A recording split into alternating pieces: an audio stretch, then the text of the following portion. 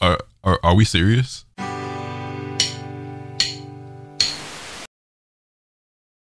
What's good, ladies and gentlemen? Welcome back to the channel. I'm LotusAsakura, the one who knows best, and in today's video I want to talk to you about why a lot of Tekken 8 fans are pissed right now, and why the Tekken 8 game is being criticized, and basically why there's members of the community who are up in arms, and everyone else is giving their opinions and their input and their insight on this, and I figured I would contribute my 2 cents and my thoughts on this as well. If you're not aware of what I'm talking about based on the title or thumbnail of this intro, basically, as you're all aware, or probably aware, we just got the release of the latest patch for Tekken 8, that's version 1.08. And alongside this patch, we also got the brand new release of Heihachi Mishima as the latest DLC character, who looks very cool and very powerful, as well as a brand new stage known as Genmaji Temple that released alongside him. And it's very common in these in fighting games and in Tekken for a brand new stage to release alongside the release of a brand new character. And typically, the way it works is that you can buy the stage separately, you can buy the character separately. However, normally, if you buy the season pass that these games typically have, you get the stage alongside the release of the character, basically as a bonus or free of charge. That is not the case this time around, and we're going to take a look at some tweets and everything like that, talking a bit about this. But basically, you do not get the brand new stage if you are somebody who owns the season pass for Tekken 8. So whether you bought the season pass separately, whether you bought the standard, deluxe, ultimate, collector's edition, the big $300 one like I bought, you know what I'm saying? Because I've been called a shill. Bandai Namco don't give me nothing. I pay, like I've gotten stuff for free at times when it comes to Tekken. This all came out of my own pockets. Let's get that clear first and foremost. You know what I'm saying? So when I give my opinion on something, it's completely unfiltered and genuine. Regardless, all jokes aside, everybody, no matter what version of the game you own or what season pass, has to pay for the DLC stage. Now, I'm somebody who has been vocal before saying that I understand why things cost money and et cetera, and a certain sense of entitlement. We're going to get more into my thoughts and opinions, but I think that this is a bit of a different case. But let's take a look at some of these tweets and jump into things. So if I come over to my monitor, you can see the first tweet I saw about this, because I covered the patch in my most recent video. I didn't even know this. I didn't even realize this until later during my stream, because I recorded that live on stream. People were coming in telling me about it, and I was like, I didn't even peep that, because I didn't play Tekken last night. I was doing my subathon thing. I was playing other games, whatever. So I didn't even know that you didn't get the stage until after I'd already uploaded and posted that video. But this tweet from Roman Jelly reads, "Not including the new stage for the season pass holders and paywalling it for $5 is a scummy move. Unbelievably disappointed. 1 step forward, 2 steps back." And I'll say that I agree with this. I do think it is a little bit scummy and underhanded to not include the stage. Again, I'm somebody who has been vocal before about, you know, I feel like a lot of people are very entitled, and, you know, I can't tell somebody what their money is worth, what should cost this or that to them, and how they feel that they should be able to value their dollar. But here's the difference between this and then like a different microtransaction, like selling a character or a bonus content as a story, or whatever the case may be, right? Fight pass, whatever.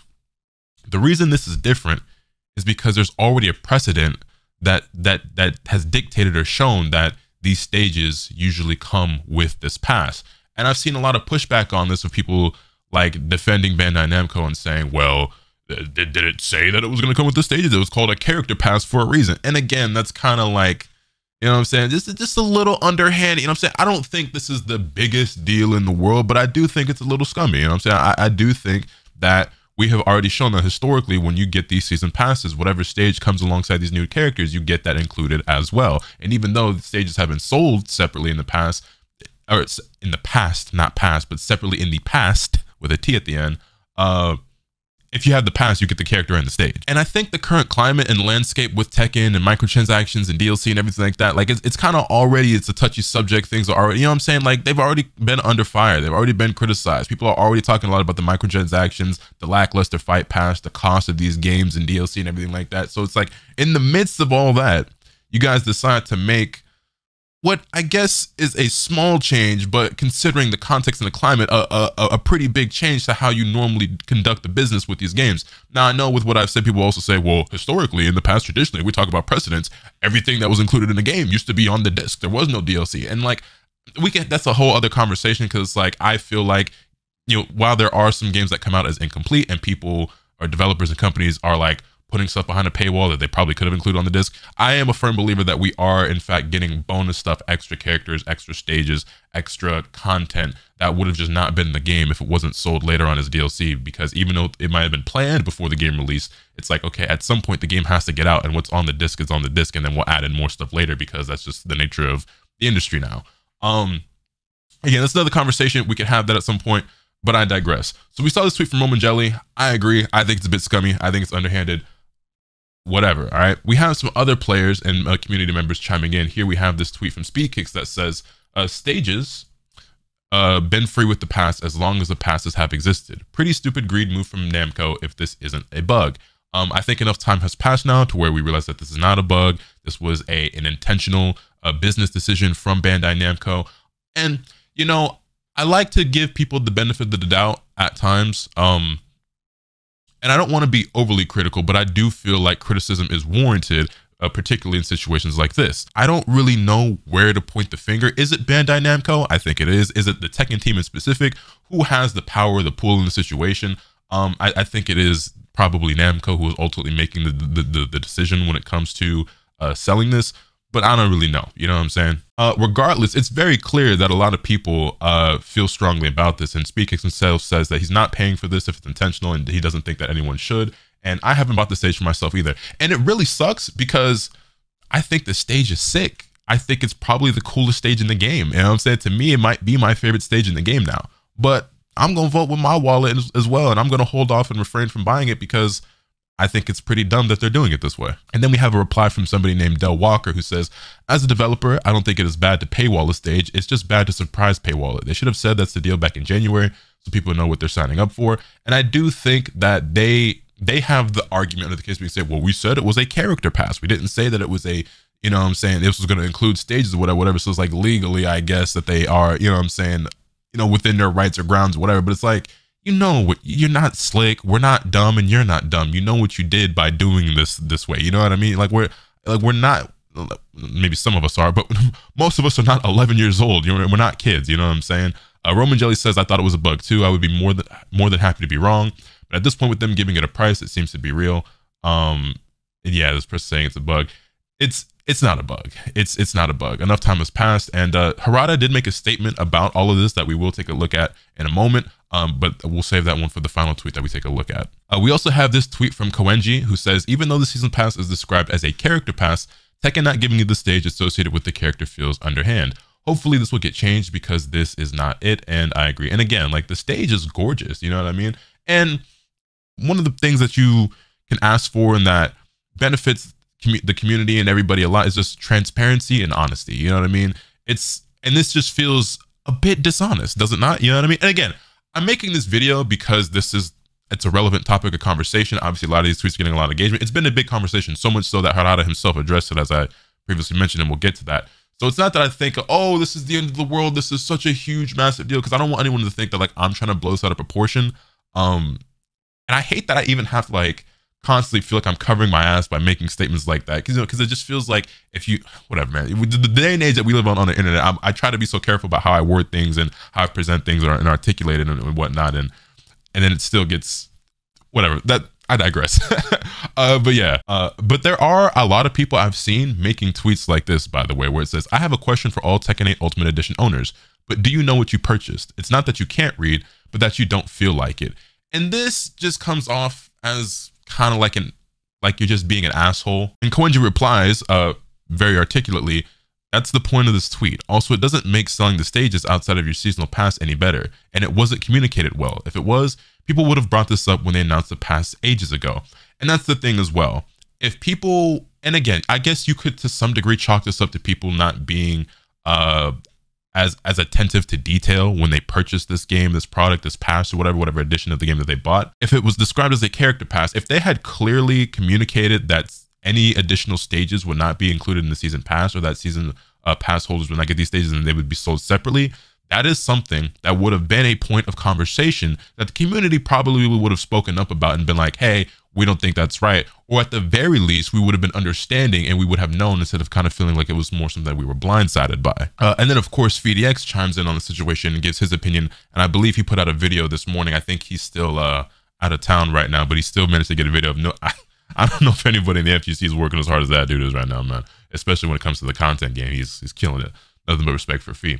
But he goes on to say, they've said that they want the game to last a really long time, like a live service game. Think of the reputation damage this will do, on top of previous damage. If it's not the move, it feels so short-sighted. The player base is already small, the community is already angry, and word will travel fast, i.e. it'll be harder to attract new players. And then I believe he has a follow-up reply that reads, the Tekken team has shown that they are very passionate about making games to the point of severe crunch and overworking. Interfacing with the community is a very good faith effort and is a rare occurrence in the modern gaming era. I am curious what is happening higher up at Namco. And I 100% agree. And in fact, I should go ahead and hit this with a retweet. You can see I had these tweets bookmarked because I was saving them to talk about in this video. Yeah, I don't really necessarily have an issue with the game being live service and this being a game that they want to maybe support for the next 5 to 10-ish years. Maybe not 10 years. That's a long time. It felt like a really long time between Tekken 7 and Tekken 8. But who knows? You know, if the game is good and fun and does well and they support it properly and everything like that and things are communicated, like this could be a great play. But this move in particular, I don't think is. We're already at a point right now where people feel like companies are just constantly doing things purely for the sake of making a dollar. And trust me, I understand. Business is business. These companies are here to make money. I am fully understanding of that.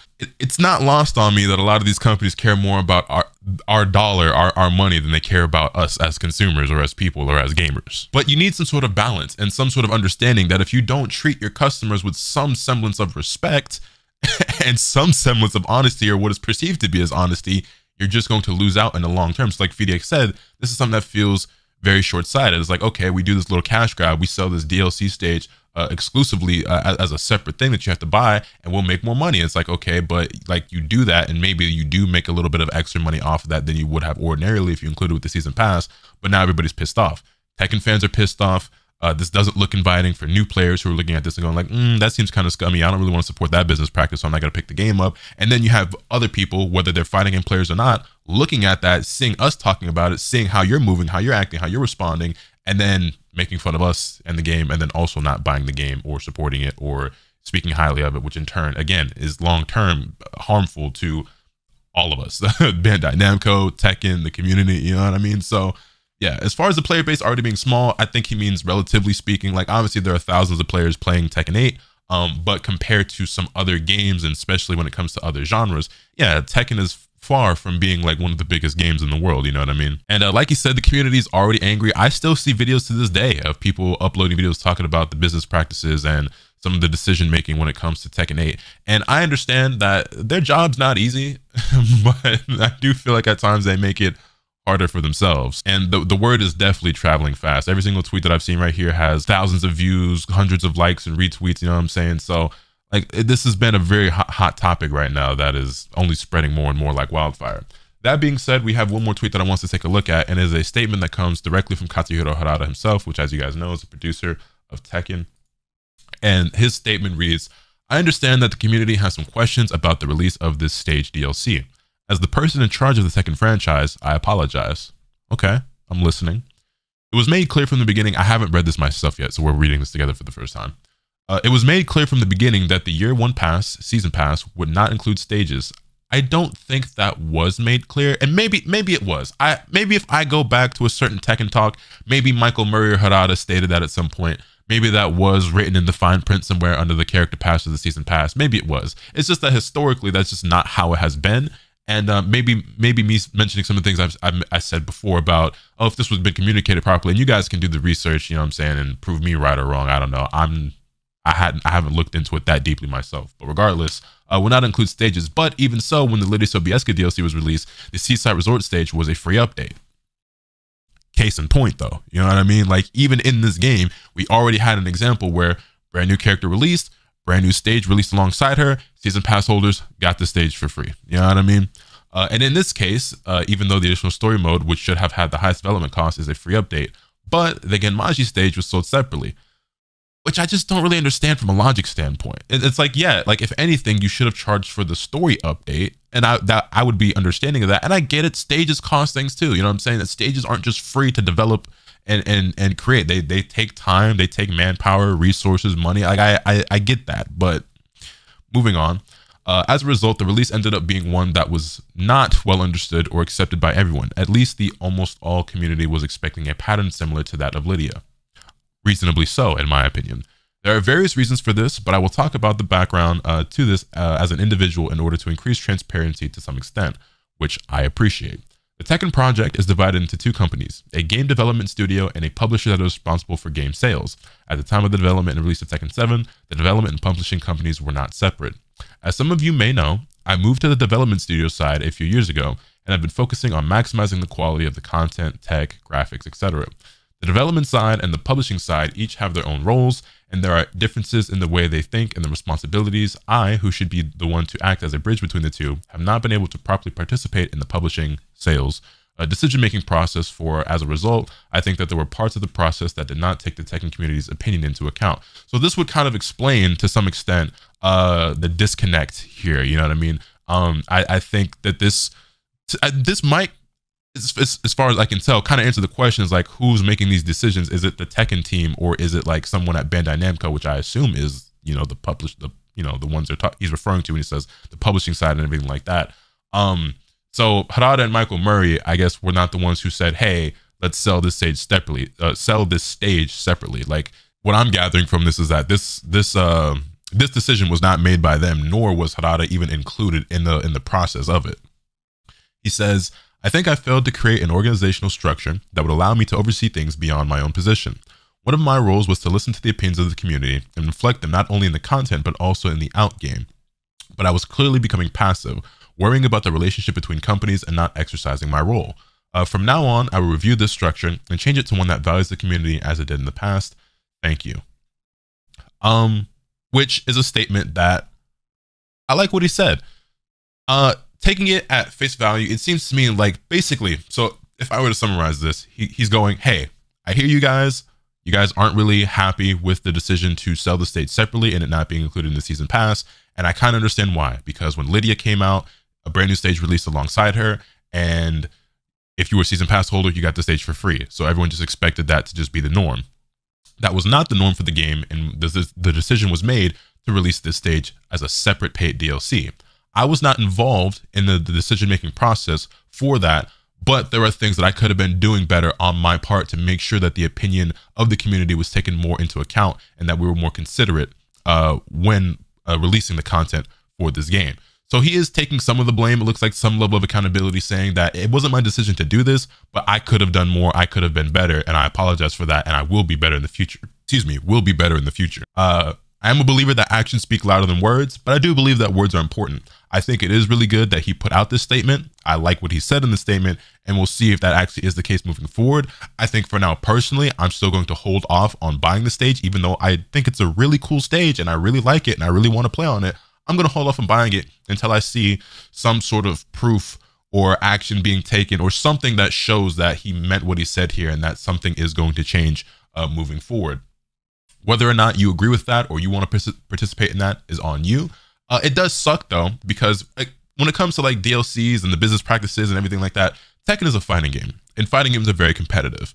And in this game, again, talking about community already being angry and all these conversations about, you know, monetization and DLC, et cetera, it's very common for people to practice against certain characters in order to get better in those matchups. And a current topic of conversation that is still ongoing is how in Tekken, and this exists in other games as well, but in Tekken, you cannot lab or properly practice against characters that you have not purchased for, or that you have not purchased. If you don't have that DLC character, you can't practice against them, and you can't even access your replays, which is kind of crazy, fighting against that character. And while I don't think it's on exactly the same level, it's still kind of up there. Stages matter a lot in Tekken because Tekken is a 3D game. There are combos, situations, and everything like that that you can't practice or lab out or everything like that because you don't own the stage. If you don't own the stage, you can't play on it and you can't practice on it. Stages are not equal. Unlike a 2D game where like stages are like kind of mostly cosmetic and the backgrounds are all different, but you're still just on this 2D plane. In Tekken, you have different shapes, different sizes, wall carry, everything like that, side walls, you know what I'm saying? Like it matters a lot for how you actually play the game. And if you're somebody who's taking the game to some competitive degree, you could argue that if you're that serious about getting better at the game and everything like that, you're probably somebody who's going to own the season pass or buy all the DLCs and the stages and everything like that. And I think there's some weight to that argument, but I also think that you know, some people may want to get better at the game and they want to do practicing and everything like that, but they're not some top player. They're not some content creator. They're not somebody who's got a ton of money to throw around or whatever. So they can't justify or at the time afford buying every single character or buying the season pass or the stages or whatever. I'm not, you know what I'm saying? I'm not out here criticizing anybody for how they spend their money or how much money they have to spend on video games. But my point is that being able to access the stage matters more in Tekken than it does in some other games. So yeah, I'm not putting it on the exact same level as not being able to like lab against a certain character, but it does matter. So I want to see the proof of this statement right here about how he's going to review this structure and change it to one that values the community as it did in the past. I'm not expecting, look, it would be cool, right? Reading this, reacting to all this, talking about this, I could see some people saying, well, hey, the only way to right this wrong is for you to refund everybody who bought the stage and release the stage as free. Take it down from being able to be purchased separately, release it for free. I don't expect anything like that. That would be welcome, but I don't know. I need to see another stage get dropped and it be free or something. You know what I'm saying? Like we need to see some sort of action be taken. I don't have the answers off the top of my head on what the actions are, but I would like to believe in the Tekken team. Maybe not as much in some of the business higher ups, but when it comes to like Michael Murray and Harada, I would like to believe in them. So I guess we'll see. I don't know what he's gonna do. Time will tell. That's pretty much it. That's everything I wanted to discuss in today's video. I just thought it would be a worthwhile discussion since it had been, there's a hot topic on Twitter, probably something I should have tackled even earlier. As you guys know, I've been preoccupied with other things, and so it's been a long day. I woke up super late and I had some other things to take care of, but I wanted to get this video out for you guys. I think tomorrow maybe I might upload the Tekken story because I do have the access to the story and everything like that. We'll see how it goes. Obviously, I still like this game. I want to support this game. I want to keep playing this game. It's not something I upload or play every single day, but I still have a lot of love for Tekken. It's still my favorite fighting game out right now. I love and support this game and this community. So yeah, I want the best for it. You know what I'm saying? I want nothing but the best for Tekken. Let me know your thoughts in the comment section down below. Hit this video with a like if you enjoyed. Subscribe if you haven't already so you can stay tuned for all those content I'm bringing you. With all that being said, that's pretty much all I have today. Remember, nothing can happen until you swing the bat. Later.